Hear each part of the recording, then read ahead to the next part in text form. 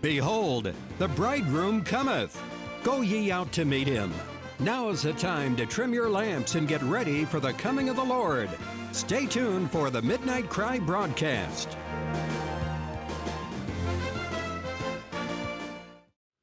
God will do with His own whatever it takes to bring us to that place where we can say, oh God, I cannot possibly look at me. I cannot possibly begin to think of myself as adequate, but oh God, the only thing that could possibly make me any different than anybody else on the face of this planet is you. And I want you. See, this wasn't just acknowledging a fact. This is, oh God, please come. I've got to have you. You ever feel that kind of almost a desperation? You've been in a situation where you just feel so desolate and so weak, you just cry, oh God, help me. By the way, didn't Jesus do that? Strong crying and tears. He prayed, and God heard him. You know, I believe with all my heart, that's what God's looking for from a lot of us. We so easily get complacent and even proud. And God wants to bring us to this place where He can come and He longs to take us in His arms and show us how incredible He is and what His purpose is for our existence. And yet we're just so, things are cool, got my life, I know how to handle stuff. Oh God, we need you. God, we need you. Come, do what only you have the power to do. This situation is that He's the only one that can fix. And all we can do is just lift up our hands and say, Lord, help us. But what an expression of a heart here, that Moses just doesn't say, come and take care of my problems. Help me do my job. He says, show me your ways. Lord, I want you to continue to be pleased with me and to find my service to you acceptable, but I can't do that unless you teach me. Oh God, my ways are not right and I need you to deliver me from them. Oh God, come and help me and bring me up short when I need to be brought up short. Lord, so that I can come. Oh, I thank God that there's a place when He does that we can go. We don't have to wallow and think we can, win Him back by groveling. We win Him back by confessing and saying, Lord, you see what I am. You see my need. But Lord, Jesus paid it all. Jesus went to the cross in my place. This thing that I've just been wrestling with, this failure, this whatever it is, this manifestation of human nature that I've encountered, I don't have to sit here and wallow in that and try to convince you to be merciful to me. You already were merciful at the cross. So I look away from that. I look to Him, and I pin all of my hope on Him, and I believe your promise that I can stand in your presence right now as if I had never sinned. Do you think we need Him? Oh my, do we need Him. But how merciful and how amazing He is. Knowing what we are, that He's willing to come down, right down to where we live and love us. So He says, teach me your ways so I may know you. There's this cry. Don't we hear that from the Apostle Paul? Paul wasn't just interested in correcting his theology. He wanted to know the one that he had encountered on that Damascus road. Oh God, I want to know you. I want to get close to you. I'll tell you, God is going to put us in situations where that's the only answer. Where we're going to either harden our hearts and push away and pull away, or we're going to say, oh God, I surrender. God, I come. I need you right now. I don't know who's here this morning that has that sense of need in your heart. I don't even know how long this is going to go on. Somebody else may need to jump in, but I've just had this sense. I mean, you could go all over the Scripture with our need of His presence. That's a given. You can easily write a sermon on that, but the Lord wouldn't let me. Thank God. Because you don't need a sermon. You need His Word. Teach me your ways so that I may know you and continue to find favor with you. But look what He does next. How easily do we fall into the trap of thinking of our spiritual lives as all about me and where I'm at and what I'm experiencing. Do I feel like I'm on solid ground and things are going great and I'm happy and enjoying your presence? Is your spiritual life wrapped up in you? Here is Moses praying not just for himself, God help me, but God, remember, this people is your people.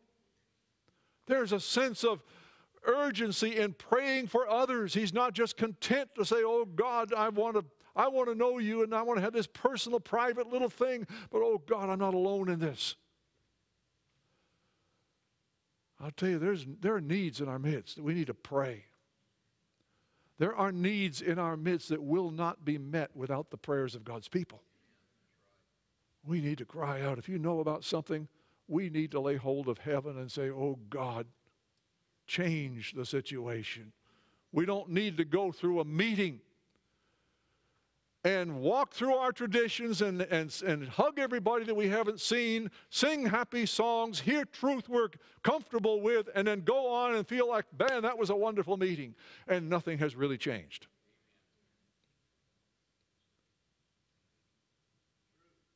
Moses was looking for something that was going to change the situation.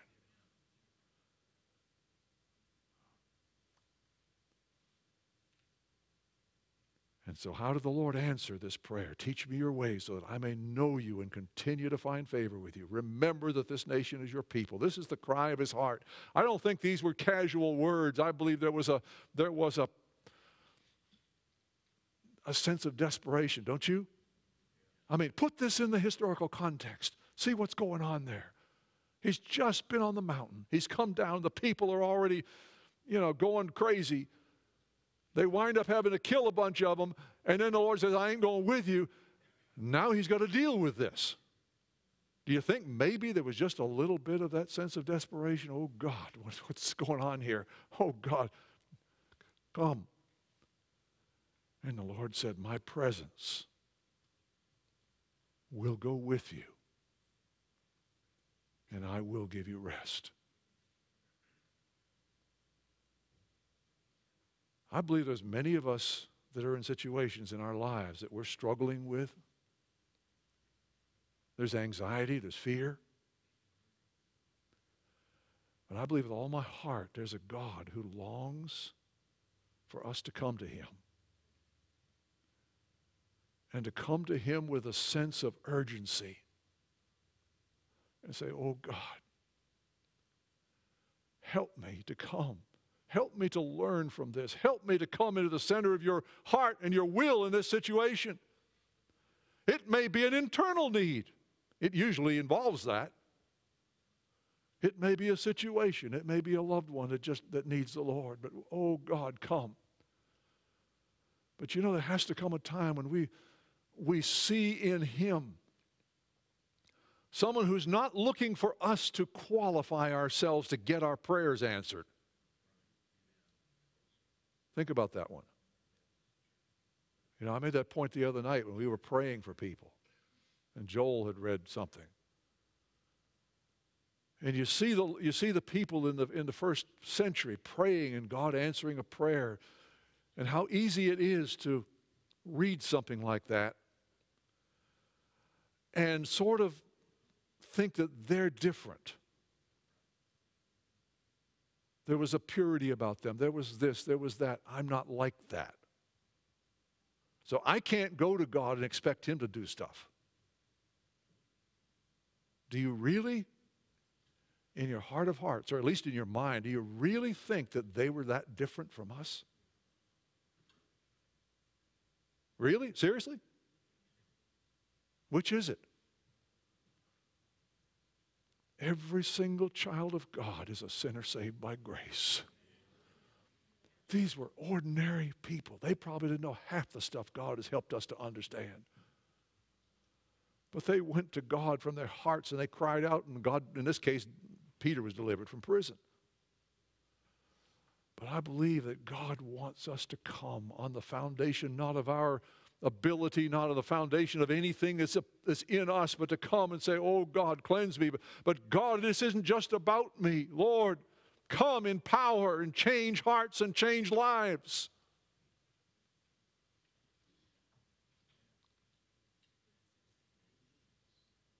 Do you really believe God is reluctant?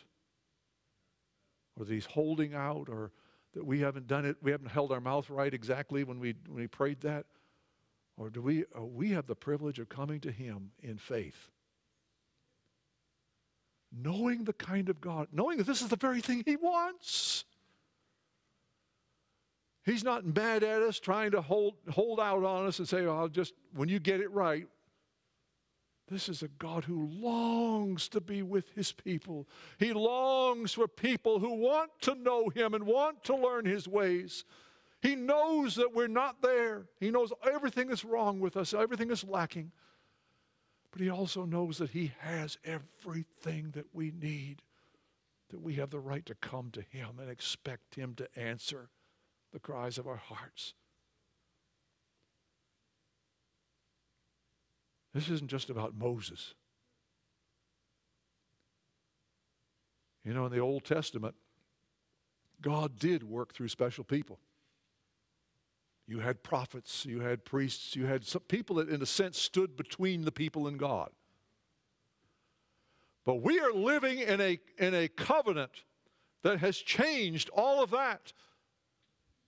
This covenant, the Lord said through the prophets, He looked ahead and said, I'm going to make a new covenant. It's not like the covenant you have now. This is one where everybody's going to know me, from the least to the greatest. They will all know me.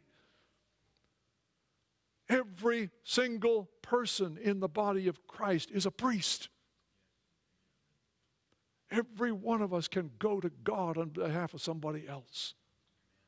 Every one of us can come to Him on the basis of the cross for ourselves and cry out and say, oh God, I need your presence right now in my life. I don't want to do what I'm doing alone. In fact, I'm going to say like Moses, God, if you don't go with me, don't make me go. I ain't going. I pray the Lord will answer this prayer, but I have prayed that many times about ministry. God, if you're not going to get up here, and if you're not going to minister, don't ask me to preach. I don't have any special need to be up here. I would gladly have sat there this morning and listened to someone else. That's the truth. I argued with the Lord about it. You ever do that? You ever argue with the Lord? And He just keeps very patiently making it evident that this is where you're supposed to be, this is where you're supposed to go. He said, all right, Lord, it's on you. But you know that's what He wants. He doesn't want us to have this kind of reluctant relationship with Him. He wants us to get to where we know His ways and we're willing to stretch forth our hands. Like He told Peter, when you're old, when you're more mature, you'll stretch forth your hands. Another will gird you and carry you where? Where you don't want to go. Because if we went the way our human nature would take us, it wouldn't be God's way. But I'll tell you, God calls us out of the path that the world is walking. He calls us to be something different. But what is it that makes us different? We have better traditions. We have a better history. We have better what? There's only one possible factor that could make us any different than anybody else in the world, and that's when He's here. Do you think maybe we need to be crying out? Or should we just perhaps assume? Don't we do that a lot? We just come and do the same things we've been doing and assume He's going to show up and how merciful He is. But there is no substitute for a heart that reaches out and says, oh God, Without you, I can't do anything. And I don't want to be without you, Lord. I feel my need. I feel the desolation of my situation. You have allowed this, Lord, so that I can know that I'm in need. It's your love that's shown me my need, because you long to be the one to come and to fill it. What an awesome promise that the Lord gave him. He just told him, I ain't going with you. Now he says, my presence will go with you. He looked for a man out of that whole nation that really wanted to know him. You know, is it any wonder that David wrote in one of the Psalms, he made known his ways to Moses, but his acts, his deeds to the children of Israel. They never understood his ways. Remember that? It says that in the scriptures. The Israelites as a whole never understood what was going on. They never learned his ways. And you think about what Moses was facing. He knew he had a bunch of people that just, here's God to say, I'm not going with you, and we're on our own, and we're in a bunch of nations that have these supernatural powers. It's not just that they're giants or they're this or they're that, but we're hopelessly surrounded by powers that are greater than we are. Does that not apply to us today? You and I live in a world that is rapidly being overtaken by darkness. And the spirit of the age will do everything in its power to bring us to a place where we just rock along and don't have this deep sense of, oh God, we've got to have your presence. Lord, we won't even come together if you don't show up. We're not interested in playing church. We're not interested in anything except your presence. I don't know what else to say, but do you not see what Moses' heart was and how God brought him to that place, and how the simple promise, my presence will go with you, and I'll give you what? Oh, how many of you are candidate for some rest in your heart and your spirit this morning? Has he not promised? Take my yoke, learn from me, this same sense of the stuff I don't know how to live. Learn from me. And I'll give you rest. Take my yoke and learn from me, and you'll find rest for your souls. There's two different things there. But I don't know. I just feel like coming into a meeting, we need the Lord in a way we perhaps haven't. I'm so thankful for things that happened 50 plus years ago. That's great. That was then. What about now? Do we not need the Lord now to invade lives and to change hearts and change lives? Are we just going to come and say, that was wonderful, that's great truth, you're reiterating all the stuff that we know and we were encouraged by it, that's wonderful. We need more than that. That's the danger. You can go on in that kind of a form, and all it becomes is a dead form, and the Lord's not in it. We need him. Do you sense that at all? We need to cry out to the Lord. I don't know what else to say. It may be just that we need to stop and pray and ask the Lord to help us to pray, so it's not just a little form we go through. Ask the Lord to bring something to your own needs to your mind. Ask him to bring the needs for somebody that you're concerned about. That God will just go before and break up soil and do whatever it takes to change someone's heart and someone's life. How else is it going to happen? Do we just come and think, oh, there's anointed preaching here, it'll take care of everything? That's not how the kingdom of God works. God works through every member, and prayer is the undergirding force that releases God's power to actually work. So, praise God. I'm thankful the Lord has just let me ramble on this morning, but that's all right. I believe there's a burden. It's not information you need today. It's not information I need. These are the things we know. We need Him. But do you think if we ask Him, He'll actually answer? Do we have to qualify ourselves, or has Jesus already qualified us?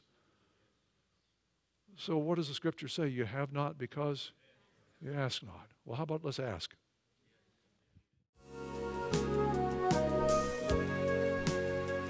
This has been the Midnight Cry broadcast. If you would like a DVD or CD of today's message in its entirety, please request it by program number. While it is not required, a donation of $10 for DVDs and $5 for CDs is suggested to help with expenses. Also, for those who request it, we will send you our quarterly publication, The Midnight Cry Messenger, free and postage paid. Send your requests to Midnight Cry Ministries, Post Office Box 685, Southern Pines, North Carolina, 28388. We invite you to join us again next week at the same time, and may God richly bless you until then.